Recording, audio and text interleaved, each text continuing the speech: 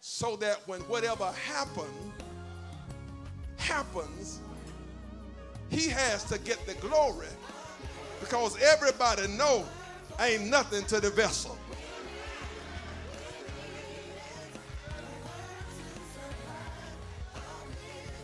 Y'all with me so far? There is power in the church, but it's not in the vessel. The excellency is in him. We need it. A word to survive. Uplift. A word for the times.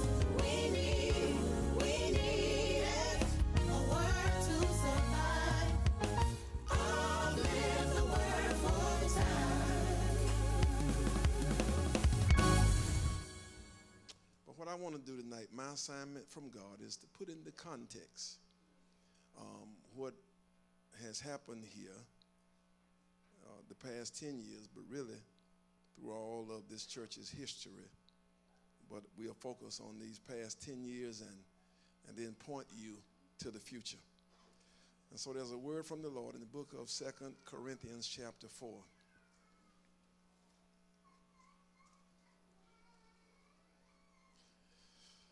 2 Corinthians chapter 4. I'm going to skip around because if I read all that's in between, I'll be obligated to talk about it, and it would take me too long. And so I'm going to read what I need to make the point tonight. Verse 1 says, "Therefore, seeing we have this ministry, as we have received mercy, we faint not." And then if you would skip down to verse 5, and I shall read verse 5, verse 6 and 7. "For we preach not ourselves, but Christ Jesus the Lord, and ourselves your servants for Jesus' sake. For God, who commanded the light to shine out of darkness, has shined in our hearts to give the light of the knowledge of the glory of God in the face of Jesus Christ." And here's my focal point right here. "But we have this treasure in earthen vessels, that the excellency of the power may be of God and not of us." And the subject tonight, it's a God thing. It's a God thing. Father, thank you for the privilege to be here tonight to stand and represent you before your people. And so I pray now that you would take my mind, my heart, my words, and just speak through me tonight and be glorified, be honored in this message, and give each of us a heart to receive and an ear to hear. It's a God thing. One of the two, I call it the two-edged swords, and there are many in the church.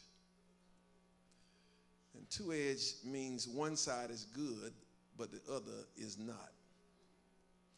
One side of this two-edged sword is very good, and I'm glad God made it this way, and it is this: the work of the church is done by God through human agents. There are no angels down here to do the work of the church. And God himself does not come down to do the work of the church. But he engages and he uses human beings. Just think about that for a moment. You and I get the privilege of partnering with God to do his work in the earth. And that's a good thing. And I know in front of me, there are people who have been doing a great work. And I know that even in this pastor, as I listened and I heard, and based on what I know, this pastor and his family has been doing a great work over the past 10 years. And I want you to hear me good. The church needs you to be engaged, needs you to be involved in this great work. Now that's the good side of that sword. But here is the other side. Sometimes the human agents who are engaged in the work in partnership with God can get the big head. And then sometimes we get confused. When we get the big head, we get proud about our work. And we start strutting around the church like a little peacock. And when we get confused, we ascribe the responsibility and the outcome of the work to us. In other words, we think that if it were not for us, the work wouldn't get done. I know you've not experienced it, but in my ministry, I've had folk threaten to leave the church and say to me the church wasn't going to make it without them. I know that y'all never heard that, but in Georgia, we have people who literally think that they are so important to the work of the church that we can't make it without them. See, some preachers have to go read stories to tell, but I've been in this long enough to have real stories. I've even had a man to say to me, "You must be a fool." If I had a member who paid as much money as I pay, and he told me he was leaving, I'd be begging him to come back. I said, "Well, I got a member who pay as much as you pay, but I ain't begging you to come back. In fact, there's the door. You can take it. I'll open it for you."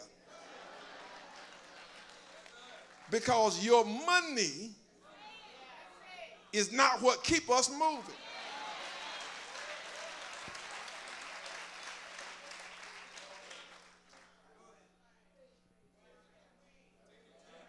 So tonight I want to help us see it right.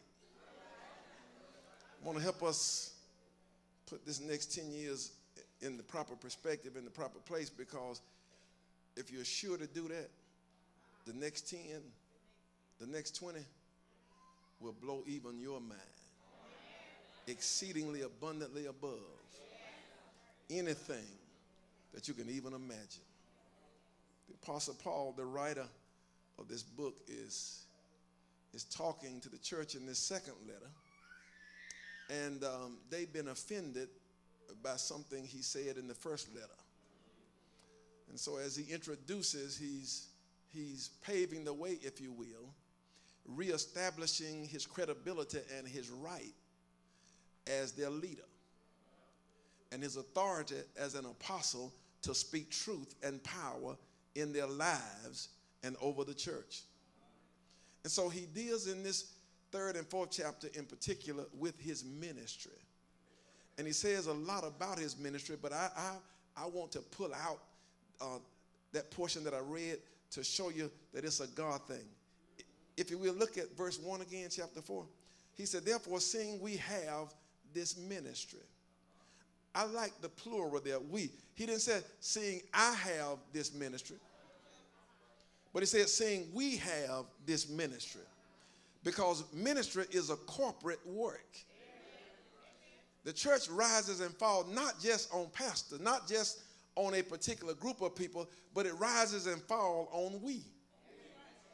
And so while Paul is the apostle, pastor, if you will, he says, we have this ministry.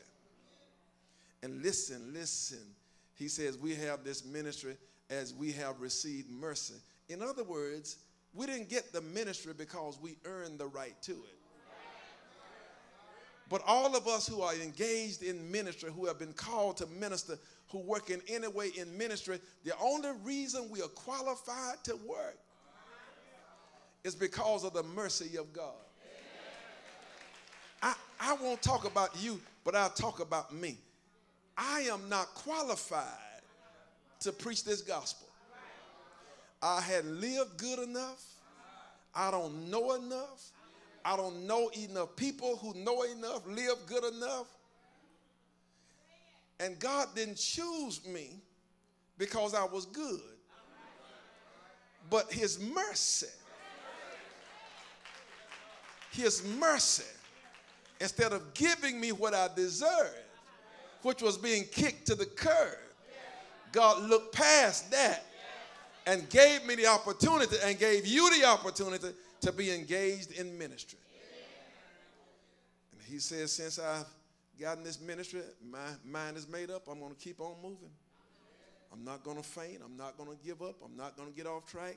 I'm going to keep on keeping on. And then in that next verse that I read, he shows how he is clear about what his calling is and what this ministry is all about. He says, for we preach not ourselves, but Christ Jesus, the Lord, and ourselves your servants. So just keep that in mind. I am coming back to it. We preach not ourselves, but Christ Jesus. And then in verse 5, he talks about the fact that God has done something special. After giving us the privilege to preach the gospel, he says in verse 6, for God who commanded the light to shine out of darkness, that's in creation. This same God who did that caused the light to shine in us. This is what Paul is saying. The same God who was there in creation and spoke and light came out of darkness, the same God walked up to dark Paul, to chaotic Paul, saved his soul, put the light of the gospel of Jesus Christ on the inside of him, and now that light shines out through Paul because Jesus put it there.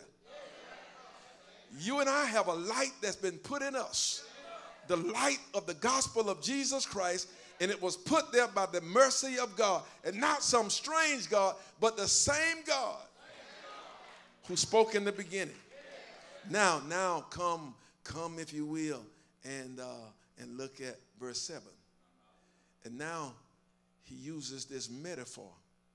He says to us, but we have this treasure. What treasure? The treasure is the ministry of the gospel of Jesus Christ that has been deposited in each one of us. Paul calls it a treasure.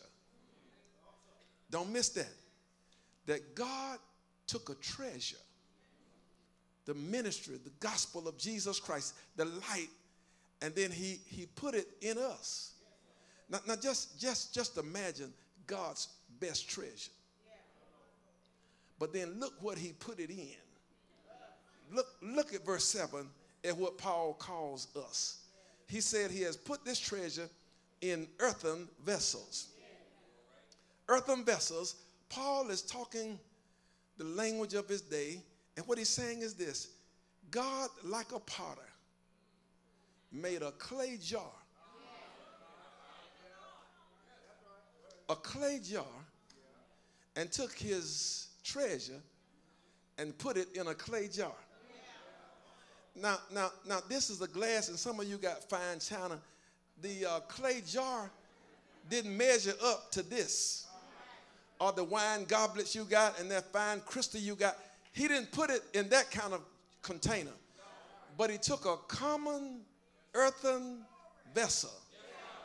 He took dirt and molded it in the shape of an earthen vessel, a clay jar. Don't miss what he's trying to say. The earthen vessel made from dust doesn't have much value. The vessel, this earthen vessel that was made, it is fragile. It is marred. It is weak. It hadn't been refined. If you went to the store, it's not what you would buy to drink out of, because it is not the best thing on the shelf. It's a simple, poor person's earthen vessel.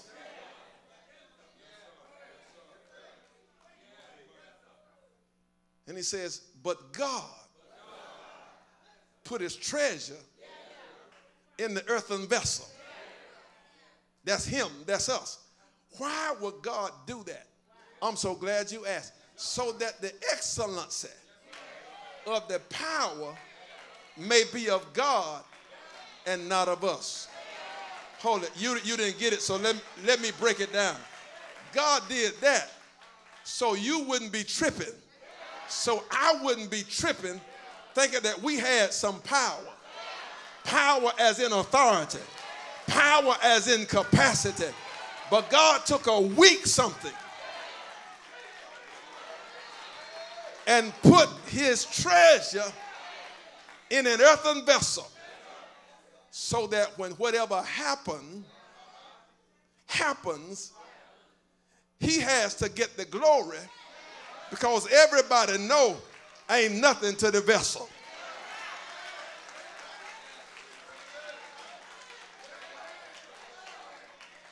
Y'all with me so far? There is power in the church, but it's not in the vessel. The excellency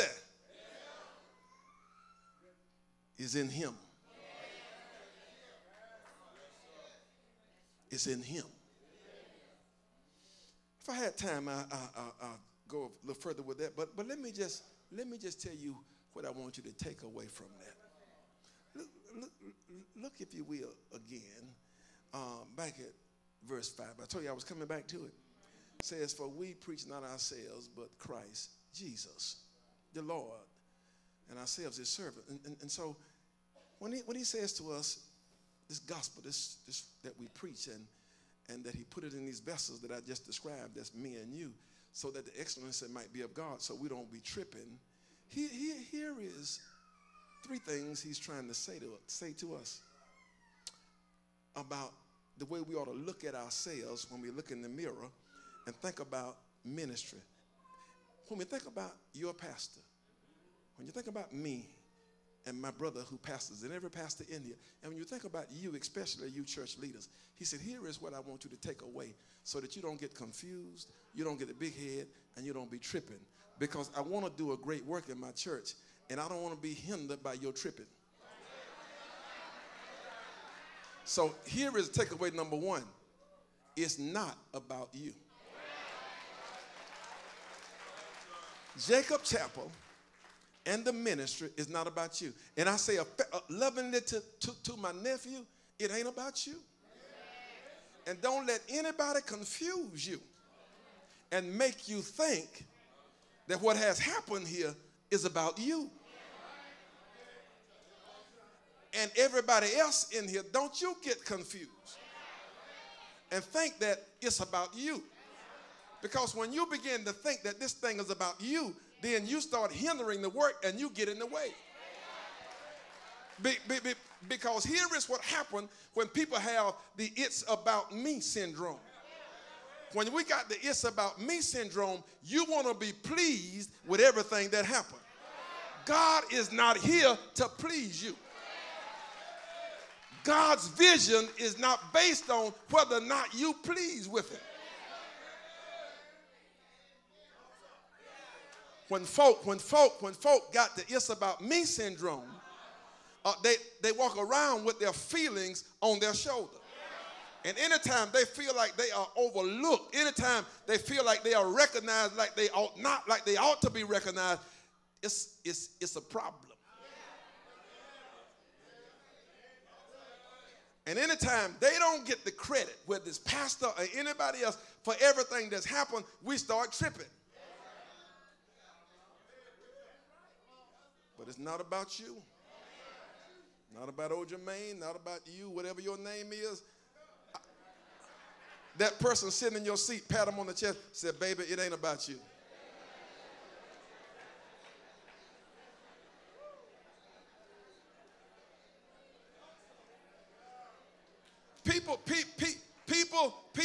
People who are caught in that place of it's about me, they create paralysis in the church. And here is how. Since they think it's about them, it has to please them and make them happy, then they try to control.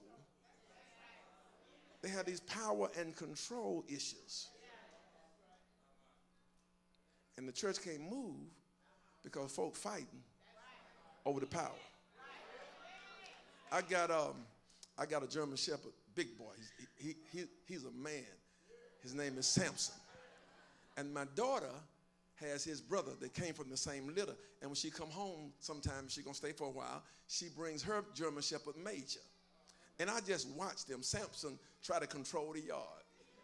And so what I do is I put 2 pans of food out, one in one corner and one in the other.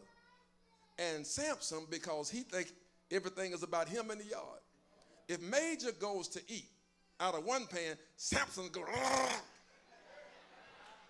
So Major backs off and go to another one. Samson on over, "Argh!" And what Samson don't realize, neither one of them eating.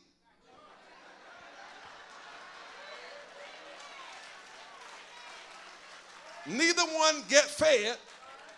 Samson can't eat because he's trying to keep Major from eating. And Major can't eat because Samson got him scared. So I just go out there and slap Samson. Let Major eat.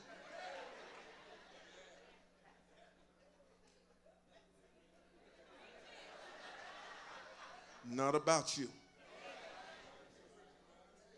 It's about Jesus Christ. And you don't want it to be about you because you can't save anybody. You don't want it to be about you because you can't heal anybody. You don't want it to be about you because this Sunday morning somebody going to come in here lost and they're going to be looking for some amazing grace. And you don't have any amazing grace to give. Somebody going to come in here blind and can't see and they want to receive their sight and you don't have any sight to give.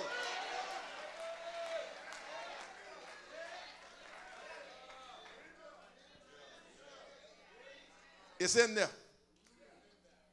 Let me tell you what else I want you to take away. Not only is it not about you, but the work happens in spite of you.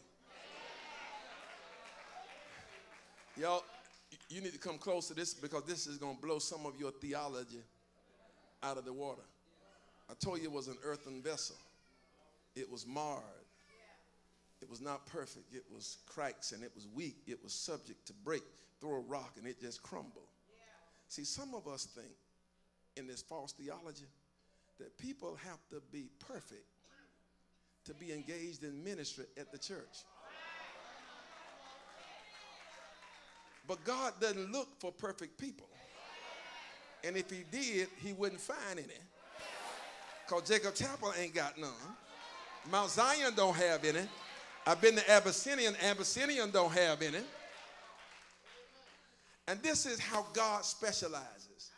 He take cracked, broken, fragile, imperfect folk and do great works through them in spite of their frailty, in spite of your hellish ways, in spite of your faults, in spite of your rising and falling, in spite of your sin, in spite of what your past is, in spite of in spite of what people say, God used you anyway. I wish I had some truth tellers in here. I wish I had some folk who wasn't so hot on pretending. See, you know, we come to church and we put on.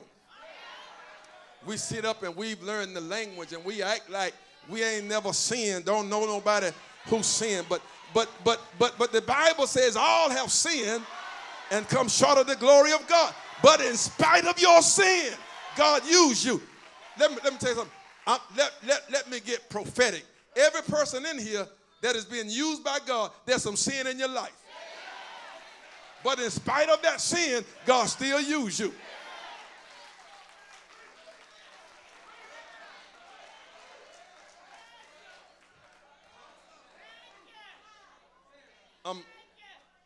I'm trying to talk myself out of talking like I'm home.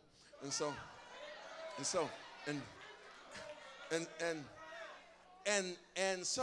what you need to do is come to grips with the fact that in spite of your frailty, in spite of your faults, your sin, God will still use you.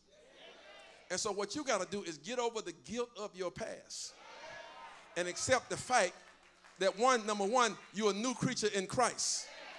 And then accept the fact, number two, when you're washed in the blood, he washes all that stuff away.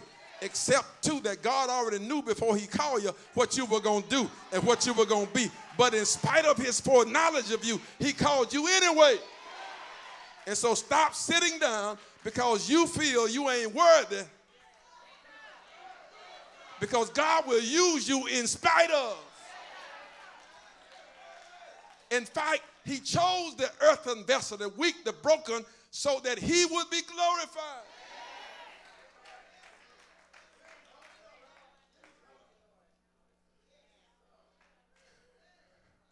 And then there's some of us who are hypocrite. Yeah, we working and pretending. And I tell you, we get in church and we be acting. And we have them condemning spirits. You better just keep an eye on folk who are always condemning something, especially what they condemn. You watch the person who always hopping online. Yeah.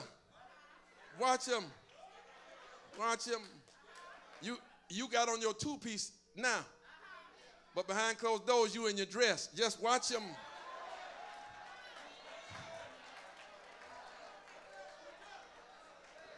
I gotta, and if this roll down your alley, don't bother me.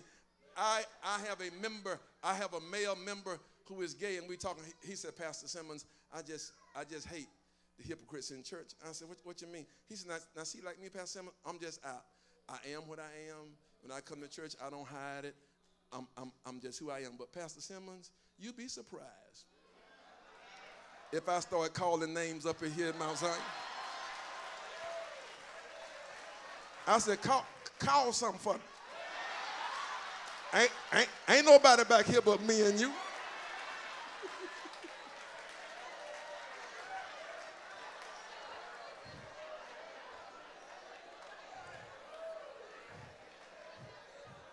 He said, no, Pastor Simmons, cause you, some of them your deacons and some of them your, that's okay. You can still call a name. I don't care if you're a preacher. Call it out.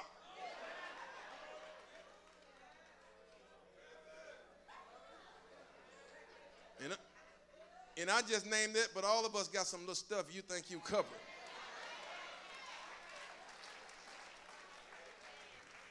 And when they start calling names, I start remembering things. What these same folk was condemning, the same thing they were doing. At least I tarried too long in spite of my crazy self. God still used me. And then, not only it's not about you, not only did he use you in spite of you, but God also used you because of you. Let me just say this real plain. Because you are who you are, God says, I can use you. Because when I use you with your frail self, you do at least two things for me. One is you are suited to go out and share your story with folk who are honest enough to admit that they are broken and fragile too. And so you can go tell them about the goodness of God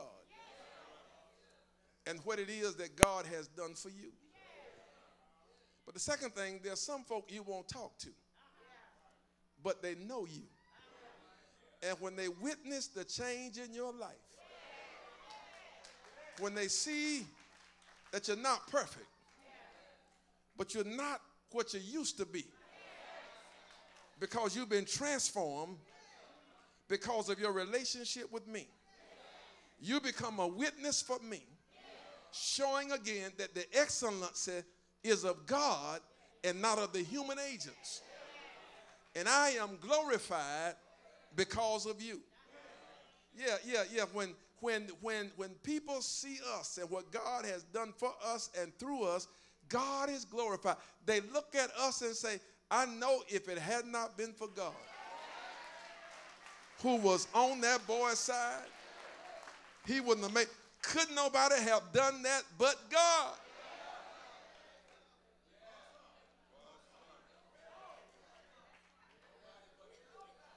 So God used you because of who you are. Use me because of me. So that he can be glorified. I have a wonderful, wonderful son in ministry. And this is no secret, so I can say it publicly. And he talks about it even in his own preaching. For more than 30 years, he was as bad of a drug addict as you could be. And you name it, he's done it, and it's a part of his testimony. He's even written a book about his journey. But one day, after going through all kinds of treatment programs, he said God took it from him. And then God did something unusual. He put his treasure in an earthen vessel that had lost his family, that had lost his job, that has lost his dignity, that reputation was tore up from the floor up. God took him and put the treasure in him. And one of the most powerful ministries in North Georgia is his. And he has a church that is full of people who were like him, and some still like he used to be, but he's able to reach them in ways that I never could. And God used him because of who he is and who he was for a special niche.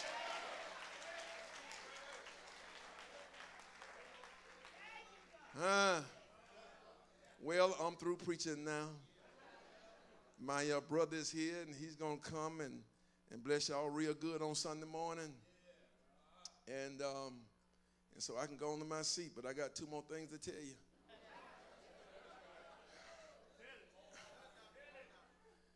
Now that you understand that the past 10 years, all this excellent ministry that has been happening, expansion, more than 25 new ministries, 4,000 or 5,000 people added to the church. This church moving from where it was when he came to where it is now. The power and the influence that he and this church has. Stop by to tell you, it's not about him, but it's about a God who decided that he would choose him and partner with him and work through him. It's not about you, Jacob Chapel, leaders and members, but it's about a God who chose you and decided to partner with you to work through you. And he did it in spite of you, in spite of your shortcomings. So go ahead and shake off the guilt and just know that God is good in spite of our shortcomings. And then know that because of you, God has blessed y'all the way he has in the past 10 years. And folk are looking at you, and they're shaking their head because they can't figure out how y'all did it. Because they know that you don't have the power to do it. And that's why you get to tell them that the excellence is of God and not of you. And so what I want to tell you now, to make sure you secure the future, use this anniversary to pause and tell God thank you. You ought not be able to find anybody complaining, but everybody being thankful. Thanking God for the partnership. Thanking God for working with you, through you, and on you. Think about people's lives who've been changed. And you ought to be telling God thank you. And then you ought to look at the partners that you have in ministry that God has put here with you. And you ought to call their name in your prayer life. And you ought to thank God for each one of them. You ought to call your pastor's name, call his wife's name, call JJ's name, and thank God for them. For the fact that he used y'all the way he's been using you. And then after you get through thanking him, you ought to make up your mind that we're going to march on, and we're going to march on by faith. Yeah, see, I want to challenge you. At the end of your journey, I want you to live and work in such a way that your name will be added to the Hall of Fame. That God will have, if you will, a banquet in heaven. And your name will be added to the Hall of Fame. That's in Hebrews chapter 11. And that's where you read that all of these folk walked by faith. And they did all of these miraculous things because they lived by faith. And what I want to say to you, your future is limited by your faith. Not God, because God has no limits. But according to your capacity to walk by faith. The same God who used these earthen vessels, he's saying if the vessels that got my treasure can meet me on the road to the future and walk by faith, I got something for you. Yeah, he said, I want to put you in the Hall of Fame. I want to put you with Enoch, who walked by faith. So much so that he was translated and didn't see death. I want to put you beside Moses, who by faith delivered the children of Israel from Egypt and Pharaoh. I want to put you with Abraham, who left home by faith, going to a place that he didn't know, and trusted, meaning bless him. Trusted, meaning make he and Sarah fertile in their old age. When he was too old and no Viagra to help him, I helped him to have a baby, because nothing is too hard for God. I want you to join Elijah in his faith, who went on top of Mount Carmel and conquered Baal and his prophets. Yeah, walked like David by faith, who took a slingshot and slew the giant, and all of the others who walked by faith. But here is what I want you to remember as you walk by faith. All of these folk who are in the Hall of Fame, they walked by faith, but they were earthen vessels. What do you mean, Pastor? You check their resume. They walked by faith, did great things by faith, but they were all flawed. Moses, flawed. That's why he didn't make it in the promised land. Abraham, flawed. Lied that his wife was his sister. Abraham, flawed. Had a baby by Hagar. Sent her away. Low-down joker wouldn't pay child support. He was flawed. All that money he had, flawed. Moses, Isaac, all of them, Elijah, flawed. So let me tell you something. Even if you're flawed, you can walk by faith. Even if you're flawed, God will do some stuff to you. Even if you're flawed, God will give you a voice in the community. Even if you're flawed, God will use you to save some dying soul. Even if you're flawed, God will use you to turn Tallahassee upside down. Even if you're flawed, 5,000, 10,000 more souls can come. Even if you're flawed, you can tear this building down and build a brand new building. Even if you're flawed, God will take you places that you can't go. Somebody said, well, Pastor, I can't do that. Then jump out of chapter 11 and jump into chapter 12.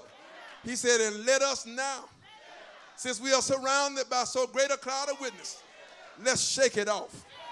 Shake off. Y'all don't mind shaking a little bit, do you? Whatever hinders you, whatever holding you back, go ahead and shake it off. Shake it off. If it's a lying Negro, shake it off. If it's a stubborn member, shake it off. If it's somebody tangling you up, shake it off. And then let's run this race with patience. And how you going to run? Looking unto Jesus.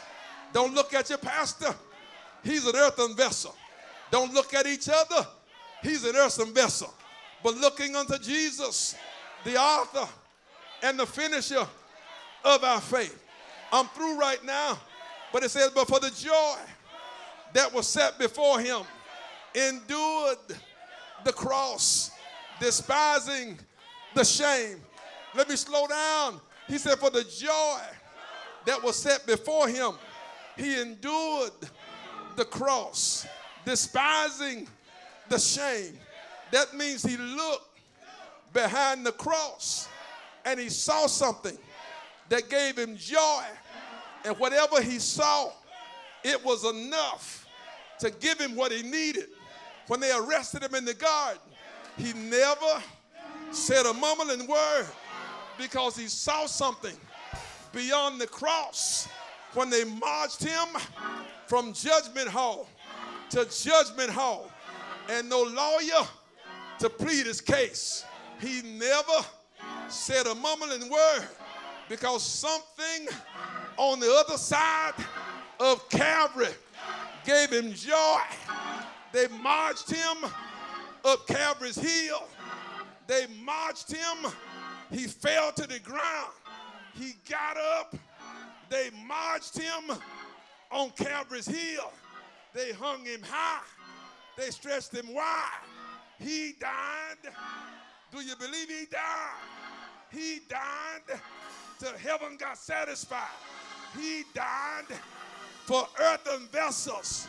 He died for your shortcomings. He died for my shortcomings. He died for my failures. He died. My daddy said he died until the earth rocked like a drunk man. He died to the S-U-N. Said I can't shine while the S-O-N is hanging on a cross. He died. The moon didn't have tears, so she drifted away in blood. Died. Daddy said he died till the roosters got confused when darkness covered the earth at high noon and began to crow. He died. I said he died. And they buried him in a borrowed grave all night Friday, all day Saturday, but early Sunday morning, he got up. I said he got up with all power in his hand, because joy before him on the other side of the cross. He got up. What was that joy? It was joy to be back with his Father. It was joy to be exalted in heaven and earth and given a name that's above every name, that at the name of Jesus, every knee gonna bow, every tongue gonna confess. Joy to be crowned King of Kings and Lord of Lords. Joy to get on his robe. Joy to sit at his seat on the right hand of the Father. But it was joy, because he looked through eternity and said, O.J. Simmons, I got joy. I'm going to call you from your mama's womb. I'm going to fix you, mold you, shape you in an earthen vessel, put you in Tallahassee, put you at Jacob's Chapel, and through you, I'm going to send you some folk to partner with you, and through you, we're going to do the impossible. I got joy. I see folk being saved. Joy. Folk being healed. Joy. Hey, joy.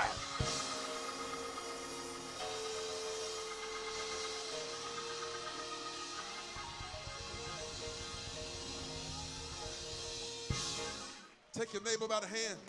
Tell them this for me, if you don't mind. Do a neighbor check. Say, you don't mind if I hold your hand and talk to you, do you? Tell them this. I was part of the joy on the other side of the cross.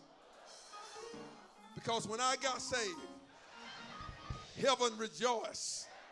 Because there's more joy in heaven over one who was lost, but now found, than it is 99 saved one. And I'm one that was lost. So here's what I want to say. When you got saved, Jesus saw the joy.